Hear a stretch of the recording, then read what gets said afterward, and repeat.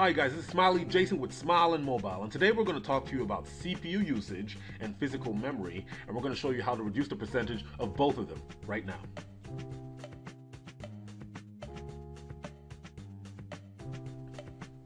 So let's say you're on your computer and you're browsing, doing some work, or playing a video game, and all of a sudden your computer starts to get very slow.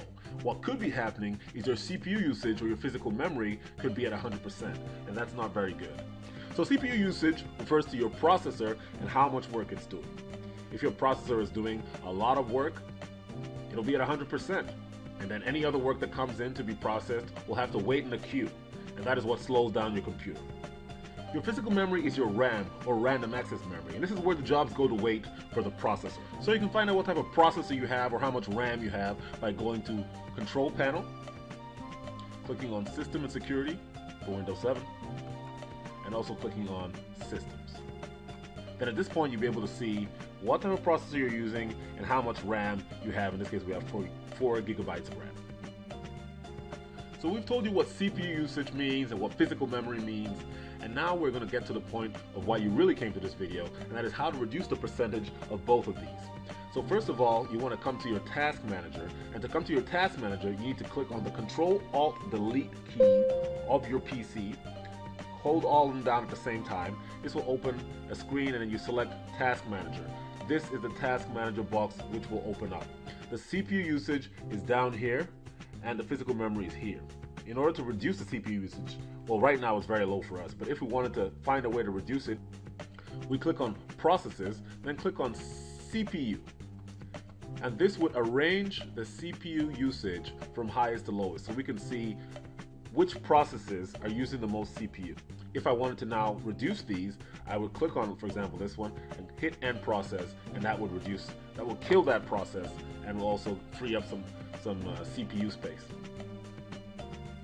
Now sometimes you don't want to kill the process, but you want to reduce the amount of processors that each process is accessing. Like if you have a quad-core processor that's 4 processors in one, you don't want one process to be able to access all of them and be able to slow down all of them. So you can reduce it by changing the process affinity. Now how you could do that is by coming here, for example, right-clicking, and then click Set Affinity. And Set Affinity, you see here it's selecting all 4 processors. What we could do is we could say, okay, what we want you to do is just access 2 of them. You click OK, and that should also reduce some of your CPU usage. So another thing that could be potentially increasing your CPU usage to 100% could be malicious software, malware, or spyware. Now, in order to get rid of this problem, make sure you download an antivirus program, and also make sure you scan your computer to remove all spyware that could be on your computer. Because spyware could be definitely increasing your CPU usage to 100%.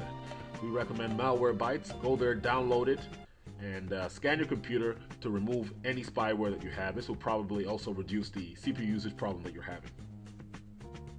So one final reason that your CPU usage could be at 100% could be overheating.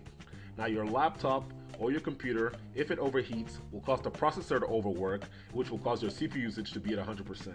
So make sure your laptop is always cool. Don't put it on a bed because you will cover the vent and it will cause it to overheat. And if your computer is overheating or CPU usage is at 100%, try putting your laptop in front of a fan to cool it down. Maybe this will actually reduce the CPU usage. So let's summarize. If your CPU usage is up at 100%, you can try a few things. Kill some processes. Set the processor affinity. Scan your computer for spyware. Also, make sure you keep your laptop cool. If your physical memory is also pretty high, what you could do is you could add some more RAM. We've already shown you how to find out how much physical memory you have.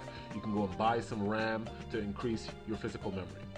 Thanks for watching Smile and Mobile. Remember, you can follow us at smileandmobile.com or at Twitter at smileandmobile.